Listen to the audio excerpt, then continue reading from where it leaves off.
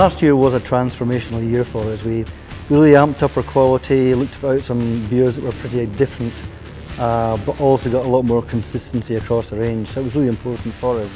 And we've built on that this year to go a little bit further too. We've doubled pretty much everything we've got, so we've doubled capacity, we've doubled output, we've doubled staff numbers, we've also doubled our amount of bars around the country, which is great too. So, and it's allowed us to concentrate a lot more on what we really like to do best. So we've concentrated a lot more on the barrel aging beers, some of the sour beers, which I think is what people like best from us.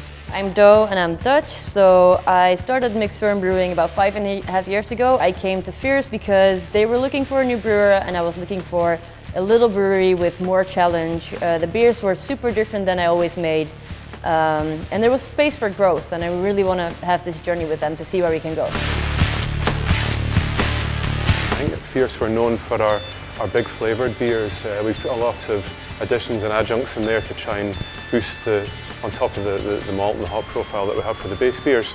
This allows us to do a lot of that in an efficient way and in a way that really reduces the amount of oxygen you pick up to keep the beer tasting as fresh as it possibly can. The Scottish Beer Awards are really super important. Just from having been involved and doing pretty well in the last ones, it's really pushed us forward. Not just in public perception, but also in realizing what we want to do as a group. Nou, fijne avond nog en niet te veel drinken, maar je moet wel goed zuipen.